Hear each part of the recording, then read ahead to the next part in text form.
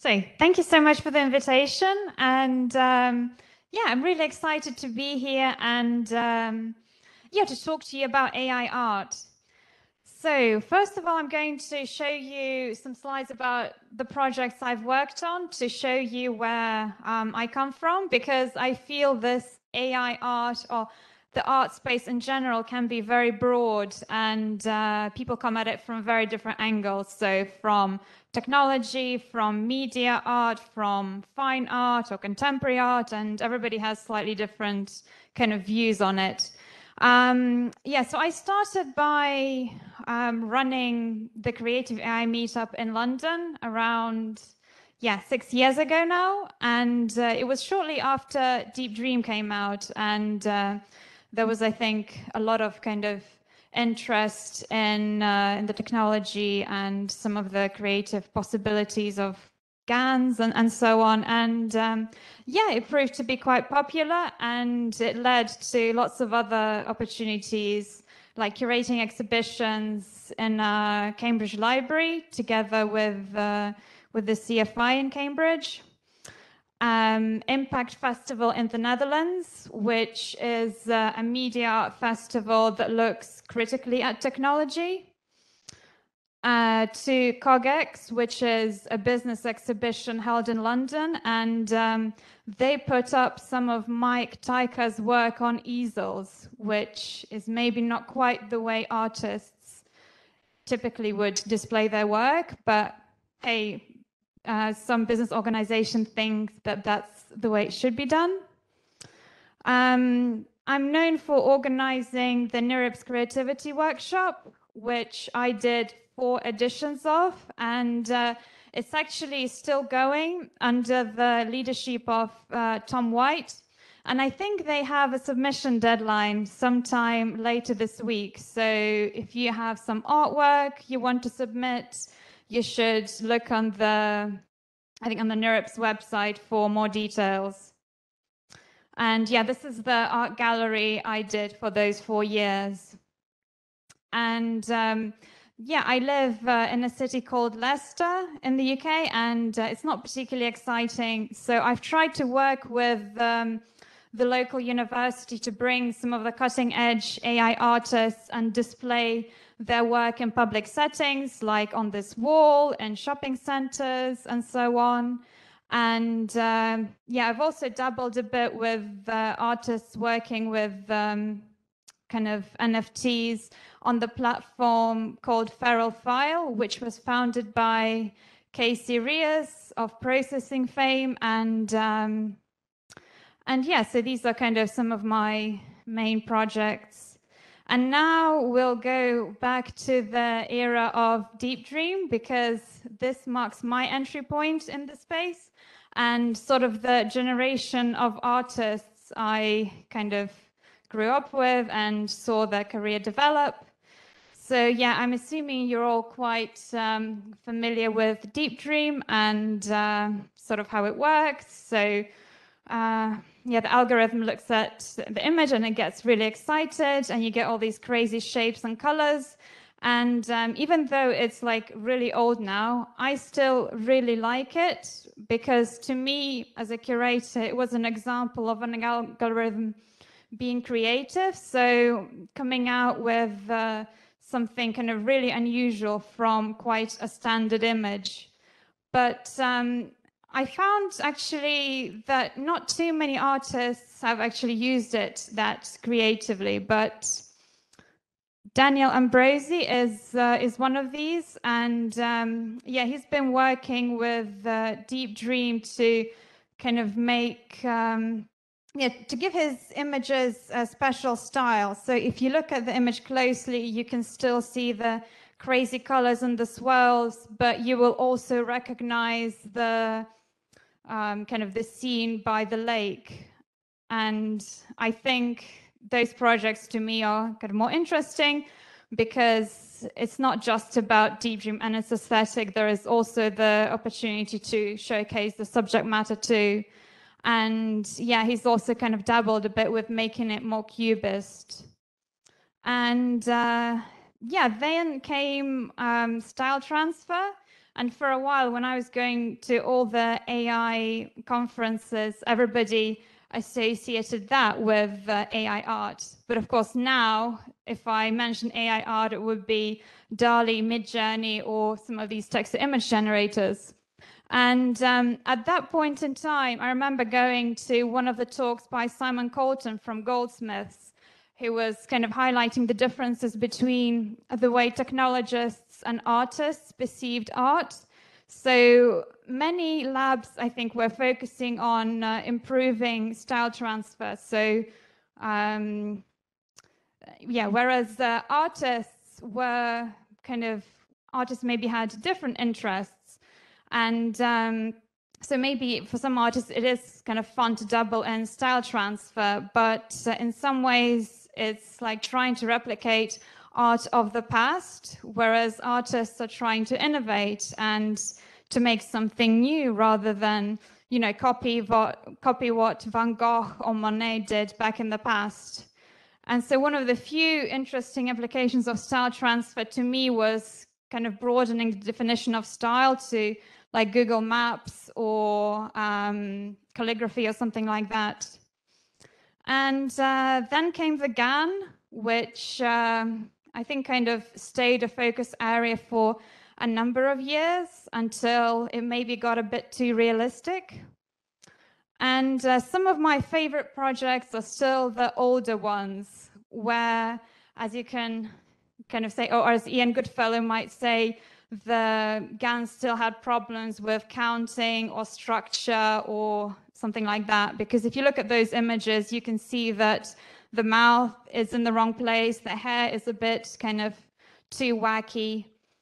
But yeah, to me, those images are interesting because they maybe present a new take on the human form.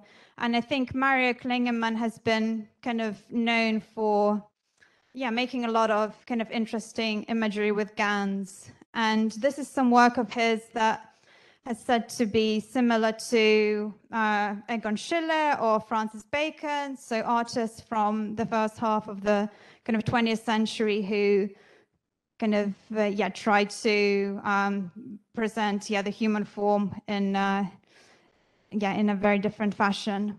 And Scott Eaton is is an artist who's also been kind of working with GANs and looking at the human form. And what I like about his work is that he uses kind of he's able to create very kind of highly realistic textures, but the shapes and the angles are a little bit odd. So it kind of combines the strength of some of the, I think, newer methods or aesthetics with those of the older ones. And so I think once GANs became too realistic or too popular, artists were trying to think of what can they do to make their work a little bit more interesting. And Ivona Tau is one of these artists. She's based in Poland, and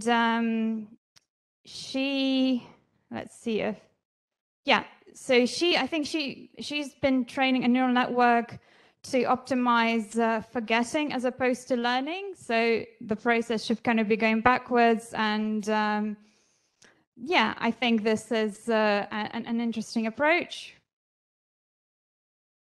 Then, Terence Broad has this project which we displayed at, I think, the last in-person NeurIPS workshop we held, where there are, I think, 2 neural networks that are trying to kind of generate images without any data. So I think it was quite an uncommon approach, and he's written it up as a paper. It's called Unstable Equilibrium. And let's see what's next. And Jake Elves, he's been generating birds, and he comes from somewhere with the seaside in the UK. And what I find interesting here as a curator is that he generated these birds and he put the screen in those kind of Essex marshes. So you can see birds kind of wandering around by the water, and there is this kind of generated bird in the middle of them. So yeah, that is again quite different. And Minna Tairu, so she's an artist who's been looking at colonial history and the time when I think the British colonized Benin, and there was kind of a gap in cultural production, and she tried to kind of imagine what that could look like. And these are some of kind of her efforts. And Ben Snell is an artist who worked with sculpture, and so he looked at the kind of a vast body of sculptural designs from, I think, antiquity to modernity. Then he got his computer to generate this kind of design, and he proceeded to destroy the computer. And out of the dust of that computer, he made the sculpture. So it's like a physical object. And I thought that was really cool because, yeah, it's physical, and it's also kind of, it recalls some of the artists of the early 20th century who were also kind of destroying their work.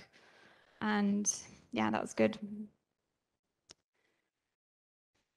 And there's another group of artists who are looking a lot at the data set, and Helena Sarin is one of these. And I think she probably has the most distinct aesthetic out of all the kind of AI artists I can think of. And in those images, so I think in the image on the right, she's combined photography with newspaper, and maybe with some other medium, and kind of through that, the kind of aesthetic has become quite different. And I think she's known also for working with kind of small data sets and training various models. And yeah, now she's moved on to pottery, and that could work out quite interestingly too. And then Anna Ridler. So this is actually a project that I commissioned when I was working on the Impact Festival in the Netherlands in 2018. And Anna Ridler came over to Utrecht, and she bought lots of tulips. Then she proceeded to take 10,000 photographs of those tulips, and she categorized them and then kind of printed them out to make this data set, and also to train a GAN. And now whenever those works are exhibited, the video is kind of shown together with the data set. So normally you would kind of see this whole wall where there's maybe like 1,000 of these tulip photographs kind of stuck onto it. And I think this way of displaying is quite interesting, because typically the efforts of the human are not kind of highlighted so much in a lot of these exhibitions. But in Anna Ridler's case, it was very important for her to kind of highlight the human labor, particularly in her case, because she made all the data set herself. And yeah, to kind of make a link between the two. And she also worked to make an NFT version of the project called Bloemenveiling, where you could buy this NFT of a tulip that would bloom for a week and then it would die, because of course real flowers also don't bloom forever. And yeah, now I'll talk about I guess more recent projects. And yeah, I think I always feel a little bit weird about the past 2 years, because it seems like there's been such an explosion of interest and a whole new community of artists who exist on Twitter and Discord and on these kind of NFT platforms. So this new community of artists has appeared, and yeah, a few things have changed. I guess also we had the pandemic, which kind of facilitated everybody's kind of interest and activity in the online space as opposed to physical exhibitions. But yeah, it also feels to me that with a lot of these kind of recent artworks, the focus has been a bit more kind of commercial, as opposed to maybe querying or critiquing the technology or kind of aiming to impress curators in the contemporary art world. But yeah, so there is a video with Memo Acton, which is kind of similar to the one I showed you in the beginning with Deep Dream. And this to me is a nice link. It shows kind of what happened over the past 5 or 6 years in terms of technological progress.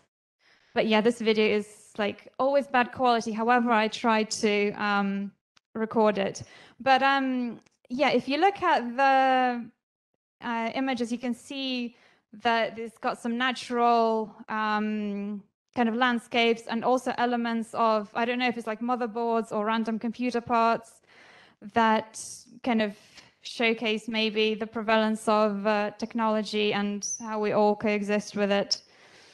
And yeah, Vadim Epstein, he's been, I think, quite active in developing some of the tools. And one of these is called Aphantasia.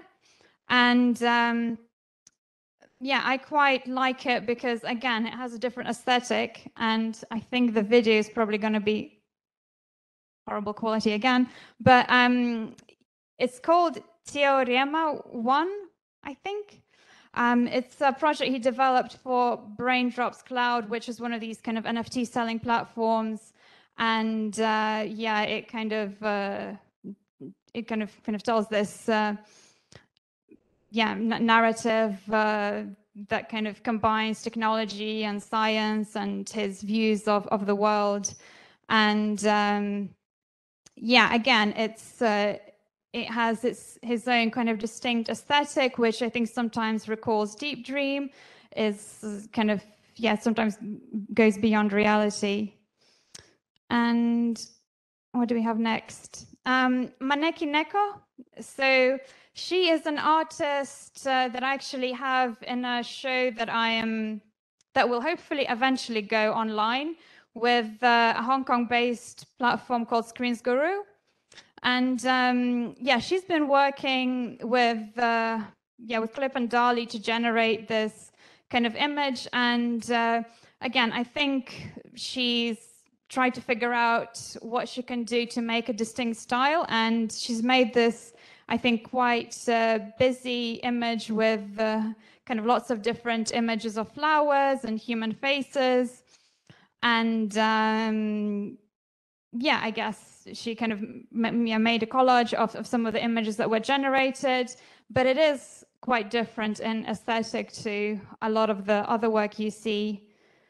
And Botto is a work by Mario Klingemann, which he kind of launched sometime last year. And so there was this kind of clip-based system that was generating images, and the community was voting for which images should kind of be minted as NFTs and sold. And I think in the first few weeks it made over $1 million. So that was, I suppose, a nice moneymaker for Mario, and also kind of an opportunity to involve a community. I think it was maybe like 5,000 people in the kind of creation and evaluation of the artworks. And yeah, then came Dali and everything else after it. And I met with Anna Ridler, I think shortly after Dali 2 kind of came out, and I know she was giving access, so she kind of dabbled a bit with creating some tulips, because of course she kind of had her past data set and the interest, and you can see kind of how much more realistic and exciting maybe some of those images are. And yeah, Sofia Crespo, she's an artist quite interested in the natural form. So she was kind of using some of these tools to kind of imagine things that don't exist, which I always find is kind of a good use case. So this is the zebra and flamingo, kind of two variations, one which is more zebra and one which is more flamingo. And yeah, another way for me to kind of make interesting work with these tools is to maybe highlight some of the kind of problems or the limitations. And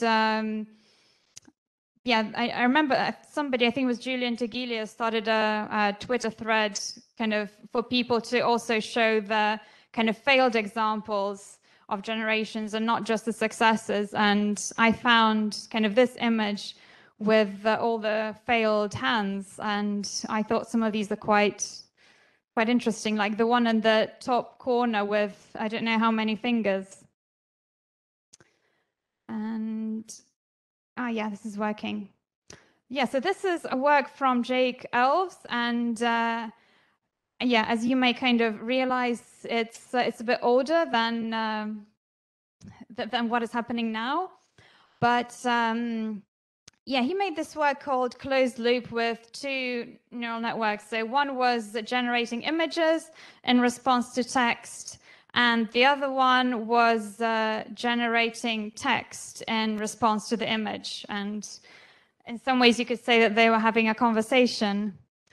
And yeah, to me, this is still quite an interesting project. And I think I would love it if somebody did something similar now to kind of showcase maybe how technology has moved on and to see how different this type of conversation could be. Because I know certainly with Jake's work, at a certain point, I don't know if it was like a blue sofa or there was kind of a certain image where once it appeared, the kind of the diversity in image generation would completely stop.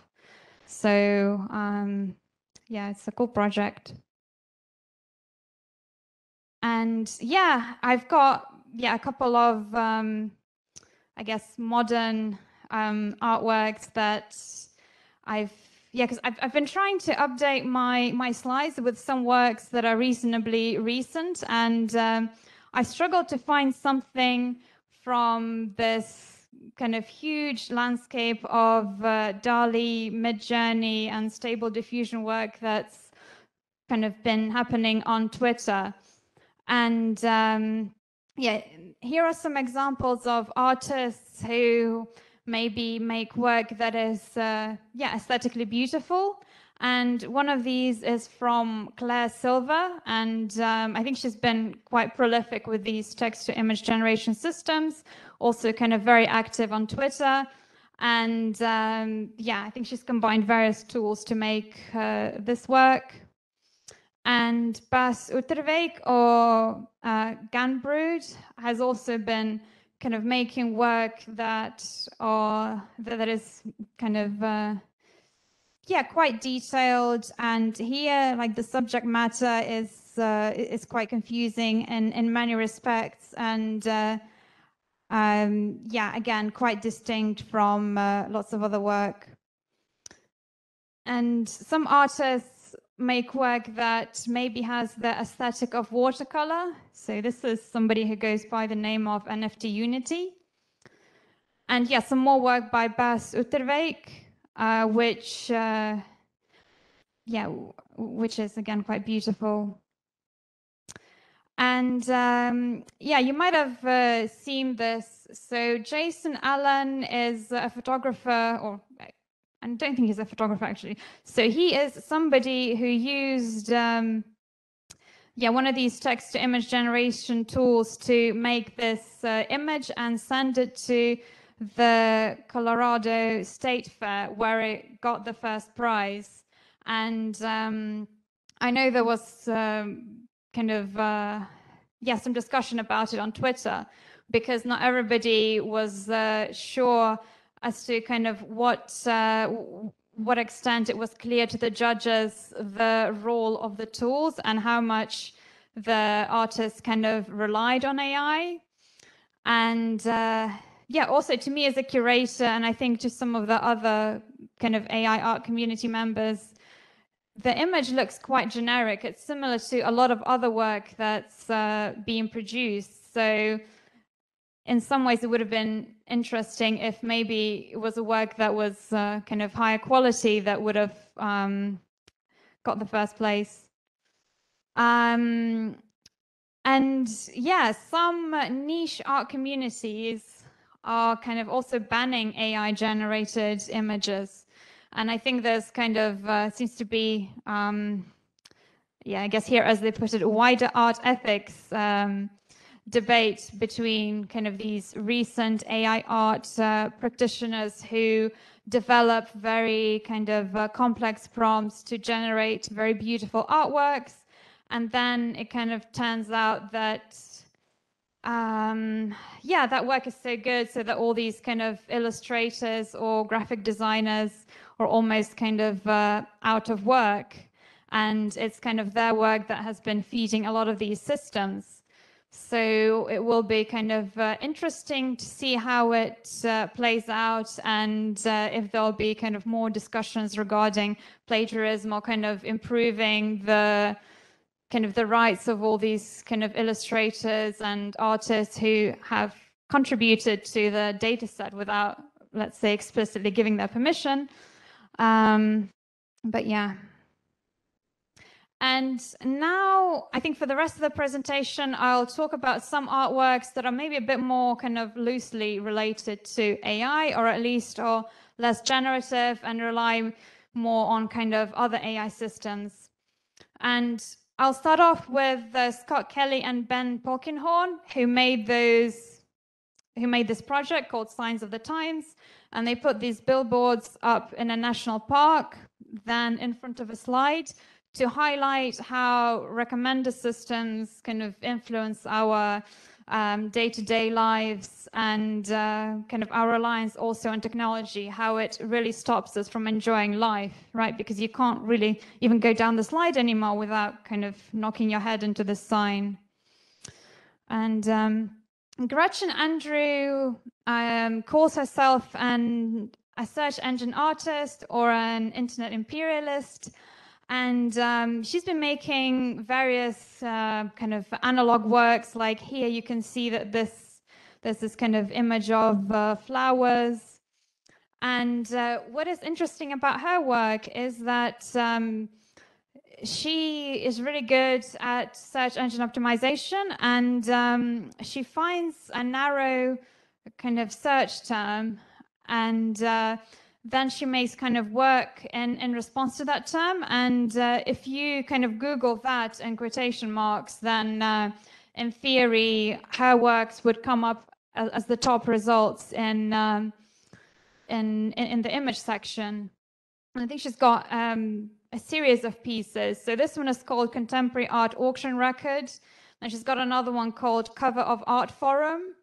And these are, I think, quite interesting ways of her kind of, I guess, hacking the SEO system, and then also kind of adding more kind of data to, yeah, to that system. And this is one of my favorite works. It's by Shung Sun-Bak Kim Young-hung, two artists based in Seoul, and they worked with portrait painters and a facial recognition system. And these portrait painters had to paint portraits with a facial recognition system. And as soon as the facial recognition system detected a face, they had to change what they were doing so that in the final work, it would not be seen as a face by the system. And these are some of their results. So some of these are kind of more easily understandable as a portrait than others. And if, for example, if you look at the image on the left, I think it took me actually quite a long time to figure out where there was a face in there. And then I realized that if you look kind of horizontally, I mean, basically the face is horizontal as opposed to vertical, and it's kind of replicated a couple of times. And yeah, to me, that's quite an interesting way of depicting a face. And yeah, it's a way of how these systems can sort of help stimulate creativity and find a new way of kind of working with the limitations you're given to produce something that you might not have done otherwise. And Maciej Mariansky worked with the curve generator to also come up with these faces. And I think in the last AI art online gallery I did, so with the Nerves Creativity Workshop, this was the artwork that gained the most attention on Twitter. So none of the StyleGAM projects or anything like that. It was kind of this work, because it was using, I think, some quite different techniques and yeah, very different perspective that got the most attention. And adversarial Mona Lisa. So I was looking for new projects to add before my talk, and I came across this, which is actually done, I think, by a startup. And I couldn't actually find much more information about it, which is a shame because I thought it was quite a cool project. So I think they have on OpenSea or on one of these NFT platforms, they've got a collection of 100 images of Mona Lisa. I think you can probably find them if you Google adversarial Mona Lisa. And like from a distance, they all look like Mona Lisa. But I think if you like click on it, occasionally you can see that the face has been tweaked a little bit, but still you would recognize it as a Mona Lisa and not Johnny Depp. But yeah, I think that was quite an interesting play with these facial recognition systems. And Tom White, you might have seen his work, perception engines. So the image on the left is supposed to be a starfish, and it's supposed to be kind of the best depiction of a starfish to be recognized by all the image recognition systems. And of course, if I was trying to draw a starfish to show you guys, I'd probably kind of do something completely different where all the legs of the fish would be kind of like sticking out. But of course, machine perception is different, and these works highlight some of the similarities and differences. And Kirill Benzi, oops, wait, I thought this was a video, but maybe I forgot to put the video part in.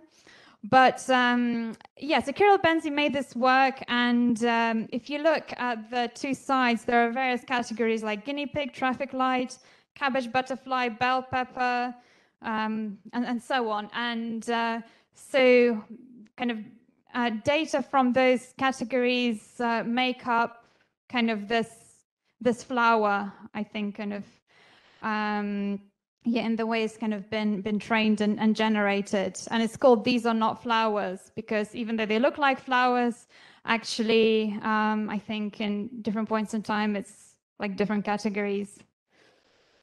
And Nuf Al-Javazia has also made a work that's, I think, quite distinct from what you might see.